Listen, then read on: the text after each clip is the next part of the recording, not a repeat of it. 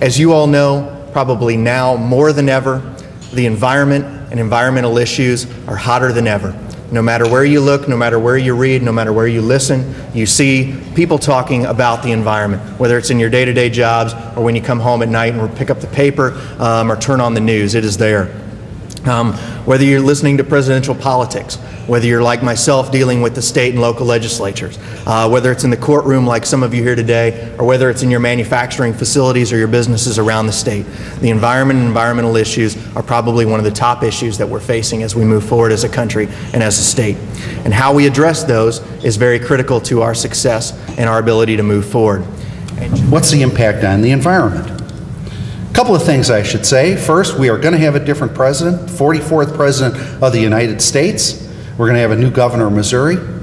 And among others, these will affect the environment through personnel, budgets, policy making, and policy priorities. Oops.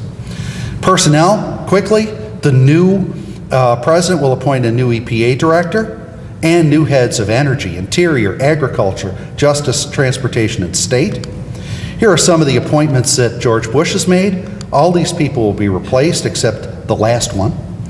These have been critically important for environmental policy, and maybe as important as anybody else is the Chief Justice. I tell my students, and I can tell you, think of your age, imagine it, add 30 to that. John Roberts would probably be Chief Justice when you're that age. Jay Nixon, very interesting. Jay Nixon does not have anything on the environment on his campaign website. Governor Nixon will face more constraints than President Obama if they're both elected. The Missouri legislature will stay Republican. Governor Nixon will care a great deal about rural and suburban votes. They also are all going to defend Missouri interests, like the pulse of the Missouri River and Missouri's resistance to stricter clean air standards. Let's see, next to last slide, the politics of nuclear power are going to be very interesting to me. McCain supports 40+ new plants. Obama supports moving forward if the waste problem can be solved. There's no evidence that it can. Barnwell's low-level nuclear waste disposal site is now closed to most states, and the Yucca Mountain high-level waste site is in the home of the Democratic Senate Majority Leader. Guess what's going to happen to that? Not much. The opening presentation talked about the fact that we're heading into the election season.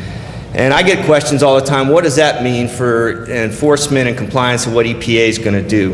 And my short answer to that question is, on the enforcement world, nothing. I think it will be in the enforcement world business as usual. I've been through 4 or 5 administration changes, and the one thing that stays constant when that happens is enforcement. The rulemaking and the legislative stuff often comes to a dead stop, but the enforcement trains keep running. Another philosophy that Doyle has is to focus more on compliance assistance as opposed to enforcement. So one of the things he's also asked us to do is look at more, to institute more like letters of warning as opposed to issuing formal notices of violations, and really, again, focus on that compliance assistance aspect before we turn to the enforcement element. I will tell you, though, that Doyle is not afraid of enforcement when it's necessary, and he's really backed us to the hilt on some very important cases where we had to go the enforcement route. We save over 5 million trees a year by reusing and recycling our cartons. Cartons are one of the most expensive things that we purchase, and we try, to reuse as many times as possible. A lot of times the cartons that we're using in our plant have been used 7 or 8 times before. So this is very good. We also bale and sell all of that when they aren't able to be used. We've also reduced the amount of packaging material that we have in the market over 10% over the last 5 years. They've done this by making bag sizes smaller, by reducing the overlap, and making those smaller. We've saved over 15 million miles a year by using these smaller bag sizes and changing case packs. Allows you to get more chips onto a truck, which means you have to make fewer trips to the marketplace. Currently under development, we have, and there are a few of these on the market, I'm not sure which bags they are. We have bags which are made out of corn, which is a renewable product, and the bags are biodegradable. It's one of the biggest issues that we've had is our packaging material, because you'll see a Fritos bag alongside the road and it'll be there probably 20 years from now.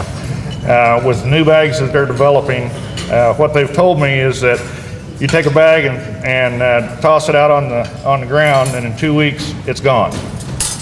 Now I'm not sure how it stays on the store shelf for a couple of months, and then but that's what they tell me. So. What I've learned over the past several years, especially working with Bob Berkebile and others in our office, is that when we're talking about sustainability, it really does begin with a conversation. It's not just what is green, but it's what does it mean to the people in any given building that they're going to work in or community that they live in.